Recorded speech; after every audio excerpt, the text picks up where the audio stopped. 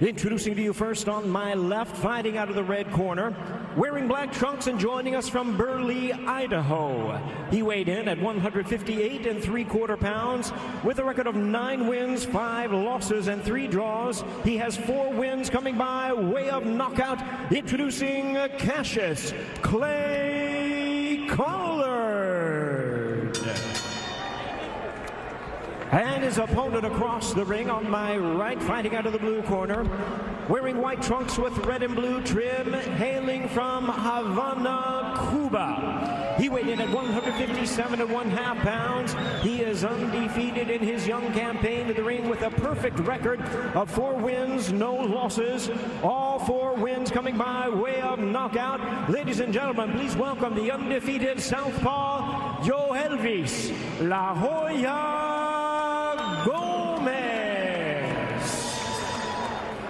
And our third man to the ring, now to give instructions, Earl Brown. All right, fighters. I expect a clean, professional fight. Obey my commands at all times. Protect yourselves at all times. Come on, let's go. Touch gloves if you want. All right. This could be interesting. It could be short. Yoelvis Gomez has real power. Again, an amateur star out of Cuba. He's got 4 wins as a pro, all 4 by knockout. He can really whack, but Clay Collard is a very tough guy. MMA, he's a good MMA fighter. He's 29 overall in the UFC and the PFL. But nobody does both, Joe. Boxing and MMA at the same time. They're very different things. It's very difficult to be successful at both. And he's got a great chin, but I got to tell you this, Yoelvis Gomez, I've got tape of him sparring that was sent to me months ago out of Mexico. He knocks guys out in the gym with big gloves on. He's a real puncher. He already has a highlight reel of knockouts as a pro, and he's only fought 4 times. This is his United States debut. Big night for him on Christmas Day in New Jersey. See, and that's the problem with Collard right there. He has that chin up and that right hook. If that lands more than a couple of times, he could be in big trouble early. Tell you what, Collard said that his mother had told him that, you know, you don't start fighting until you get hit. But he's going to be hit here and hit early. Well, he already got hit with a good right hook. And I was going to say Collard as well, you know, he needs to throw some punches. What he's doing, he's jumping straight back instead of circling. When you jump straight back, the only thing back there is the ropes. Gomez is just so fast. Look at that with the jab, jumping in with that. And again, he is lethal. He keeps that left hand cocked, ready to fire. Collard now reeling backwards, just got clipped.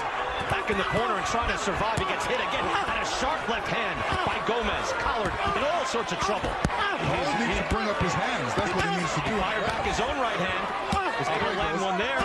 Uppercuts from Gomez. Withering shot, so much power. Right hand, left hand. Now Collard goes down. Drilled by Gomez to the canvas. You can't take that right hook from Gomez. As great a chin as Collard's got. He doesn't want to get hit with that again because he'll go lights out. Collard's corner better look at him pretty closely and get that. Oh, one right hand jumping in. Gomez hurts Collard. Somehow he's on his feet. Can he survive? A lot of time left. Left hand off the side of the head. Collard now, you can't take your man down. There's still a minute left in this round, too, Brian, which could be. Oh, there it is, a right hook. That landed flush. Collard is hurt, badly hurt. Staying on his feet, all toughness, keeping him on his feet. God. Big left hand by Gomez. They got to stop. And it stopped right now. Great job by Earl Brown. He saw the discrepancy in speed and skill, and Yoelvis Gomez with a spectacular but quick performance. That's about as vicious as a punching exhibition as you're ever going to see. And accurate. I mean, just frighteningly accurate. No. Collard had no answer for that. Listen, we've seen Collard. We saw his tapes. Yeah. This guy is a tough dude. I mean, he really can take a punch. Look, most mortal guys would have gone out on that first hook, no doubt. The second one for sure. But he got hit with like 8, 9, 10 of those. And Joe, many people probably thinking, oh, come on, he's beating this guy from Idaho. Who is he really facing? Clay Collard has upset wins over good prospects already. He beat Raymond Guijardo on FS1 in February of 2020, and Guijardo was 5-0. So that was, it was a thought that Collard would be tough and maybe be able to stay with him. But Gomez just, just answered that question. It's not close enough for Collard to stay with a world-class Cuban star. Brutal round, brutal round. Wow. Yoelvis Gomez making a successful United States debut here on Christmas Day. We'll take another look at this brutal fight when we come back. With us here ringside, Brian Kenny, Joe Goose, and Ray Flores as well. And there's Yoelvis Gomez. By the way, he is the son of Jose Gomez, 1980 Olympic gold medalist. Talk about the lineage. Also a world champion, 1978. Pan Am Games champion, 1979. Back in those days, Joe, they couldn't turn pro, so they didn't become bigger stars. But Jose Gomez, a world-class, world superstar boxer. Yeah. Yeah, 100% correct. But let's go back and look at this round, what there was of it. And here's that first leadoff hook. Boom, right there. I mean, right off the bat, that's got Collins going sideways. Collard going sideways. And here comes the flurry. Left hand misses those two punches, but he starts to land again, Gomez, and there's a jab, right, left uppercut. Then he whips in the bolo right into the solar plexus. And here comes that hook. There it is. There's 1, 2. Yeah, so there was 2 hooks and a left hand that put Collard down, who usually doesn't go down. And here, watch this giant right hook coming right from Gomez. Great right hook. It was a leaping right hook, and he comes back again with it. Boom, right on the chin. You see how he turns those knuckles over too. That's where he generates that power. All right, here's the last part of this.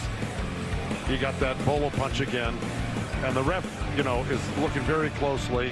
And a couple punches missing here by Gomez, but he's going to land right there. Boom, that's the one that really sent Collard reeling. Another left hand, another hook off the temple, and that's when Earl Brown jumped in and did the right thing. He had seen enough, no matter how tough Collard was, and didn't go down from that, to tell you the truth, but to absorb that punishment. Right. Gomez attacks and throws with leverage, building his highlight reel of knockouts. He's 5-0, all 5 wins by knockout. You're going to be hearing a lot from him. He's already got one world ranking, top 10 world ranking in the sanctioning body. So he is on his way with only 5 professional fights. You saw the class here, just 2 far ahead of Clay Collard. Gomez gets his win in his first fight in the United States. Here's Jimmy Lennon Jr. Well, fans, we have the time of 2 minutes, 11 seconds in round number 1. A referee in charge, Earl Brown, stops the contest. He is the winner by way of technical knockout and still undefeated, Yoelvis La Hoya Gomez. Well, I mentioned it might be interesting, it might be quick. It was both, because that's Lennox, you have knockout power, you have many great knockouts. That was a spectacular knockout regardless of opposition. In the fighters meeting, I said to Clay Collard, did you see your opponent? Have you seen your opponent? He said, well, I only watched half a round. Yeah. Man, he should have watched the whole round. I don't know if it would help. No, he may not have shown up. Right. I was kidding. He needed to kick. He needed to be able to kick and wrestle and MMA, because he's a good MMA fighter, but that's world class right there in professional boxing. And Yoelvis Gomez, just way too much. More boxing on the way. A good rematch coming up. Vito Mielicki Jr. in the main event. Keep it right here.